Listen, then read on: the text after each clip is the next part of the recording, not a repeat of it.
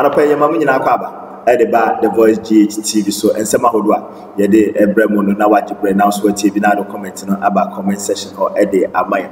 Now quickly Baumia economy ye Mahames economy enkomodidie num no enra na ye de ye nua bavim lady aiding komono na work as he's really disappointed in Dormaahene because it has got to a point that they say politics is now turning to religion and religion attacks. Now what send here niema bi koso na even Dormaahene niema bi awoya in fact he's really disappointed in the man. Now young koni ko tie semwa ye nua bavim lady editu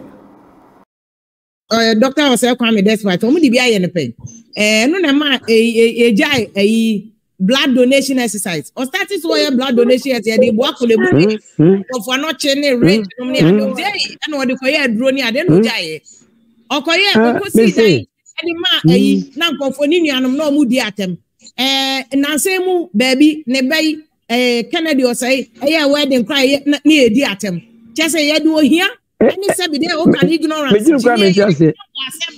It's so sad when people attack for anyone say Ghana tax be anyone me ko for Ghana tax one city for student not import duty COVID recovery levy not even one enko elimina hene enko no keep koso hene enko no enko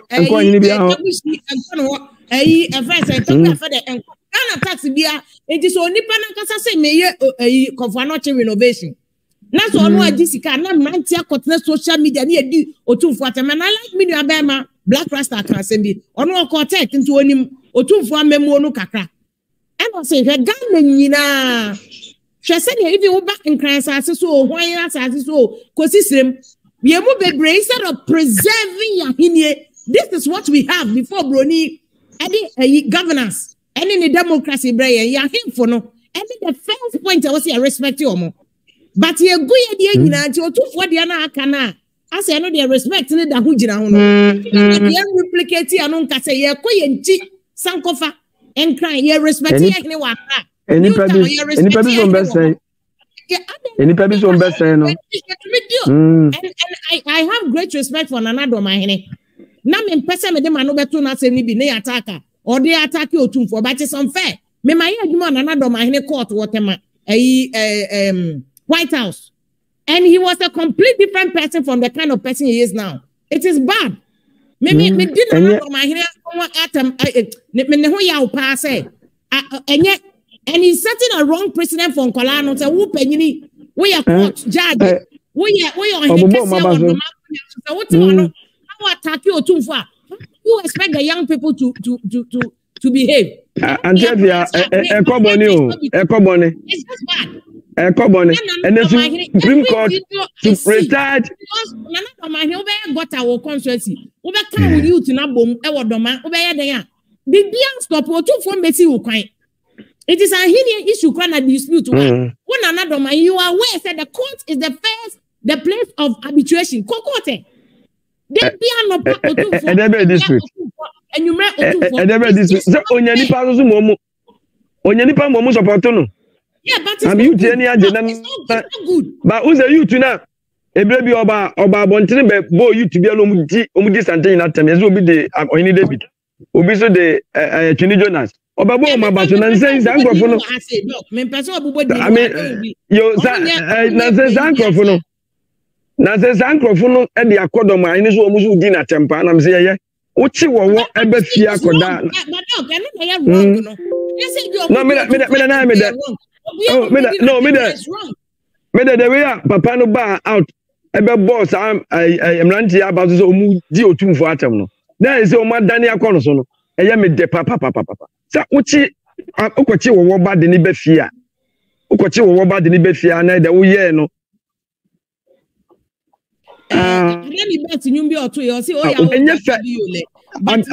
mean we are poverty as a problem. Let's all come together as a country and fight it. And then, sir, and in Samuno, you are the Munamabe custodian of our culture. We respect you for that. Etikamumu show the leadership. na kobasa fe de me na kwa enye ono nko na nsen one retired Supreme Court judge onso gbogbo nkofo mu di atem din say omu na eje wo man no enti problem ba bi aye ko no eja yesa yemfa economy na asem no emramu nya ni papa Dr. Akeyi dabi ni mpanifo akese dabi baka ko bi ankasa omi ya Ghana for they want to come and help Ghana ubu so obi ati di atem dodo na no na se kwa me baza makaso Michelle na busa no so ba bedi haja obedi vice president am Ghana no say me dey Ghana for di atem everybody is concerned. It's bad, it's a bad precedent. Say a person enya good leaders you be fix Ghana. We it's just bad. But okay, mommy, discuss issues. You see how is it? Don't hold on, mommy. Dr. Aka, good evening. Ukasaya na mana microphone off. Hello, Dr. Aka. Hello, Dr. Aka. I'm saying Dr. Aka on Dr. Kokucha Aka a great department at Cape Coast University. Into Dr. Aka better we change your network. Hello, Efia. Good evening, Efia. Delay was system to change your network. Efia, but what to make her? But what to make her? Efia, what to make her? Yeah, I'm say delay way you change your network my Dr. Aka change your network my na member. So doc don't fair because I mean seriously this Dormaahene issue my avoid this make can WhatsApp. Now no me say me about my black rasta cabinet to know this is the time I say nyina dey anutumbi. It's just not fair. It's just not fair. It's not fair. Me my head do on the court. But do not attack Otumfo. Say keep fit club now clean up site. On another Dormaahene you have every opportunity to do whatever development our person will yemfo Otumfo. Say nyina ya hemfo. Profuni baba ni ya hemfo onyansa so much. Ya wahini which is that is what we have. And then different from our brofu. We have to protect it. Nasa hemfo ne mo amudi mo watemwa. Not just any hope. Some politicians grab budget baba. Na auditor general report we no ma discuss pay. Na say na hemfo a mo na mo ya the last hope. Ayi advocacy say your constitution say the information na mo manya key role ni yi sa provision say ma hemfo nya politics na then mo nyina ma say form that now hemfo target each other insulting each other the development of the baba Avia you go school you nyina you share history is a middle school system or any old secondary school and O level system you share history pa Ashanti history ye be den trani Asante for ne uko Kumasi a tafufo omunye dentrafo omuni Asantefo aye baako dentrafo a omuni dentra hello Asantefo aye munyina eka ko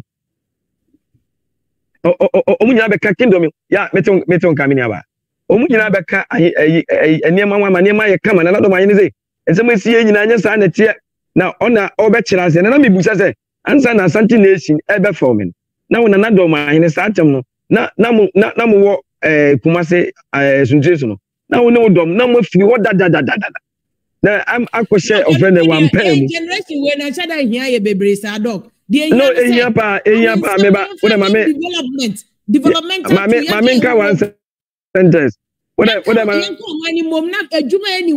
the chiefs should be make one sentence for that no na makwese one pen mu na makwese one pen mu na dia me pesa me cheze me na afie na mo hye one pen mu na sa atem one pen mu no na sa atem BBC e wo wiase tatuma Asantefo ne denchafo am ekon na Dormaahene mo dwane da na BBC am eni wiase eti ye den na wo chi hu say this was the true story na the see ya twa no book for over 200 years no eno nye no kre na de wona na bi ka kire na ye no kre na bibuza sata na mo tetahene because mo ne obiri ebo a ekunwe mu dwane Asante be ya Asante no na wini ho aso waka sa se me na yutu na ni age no mu di na chi on na ebe ka no kre nkra ba na oka sata na BBC wo na BBC kai na o record to ho ana say about young economists na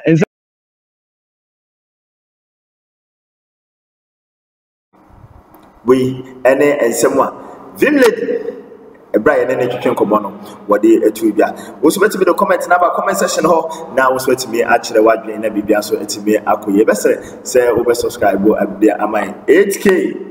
Yeah, drew on so far, dear bra. Now, be the uncle.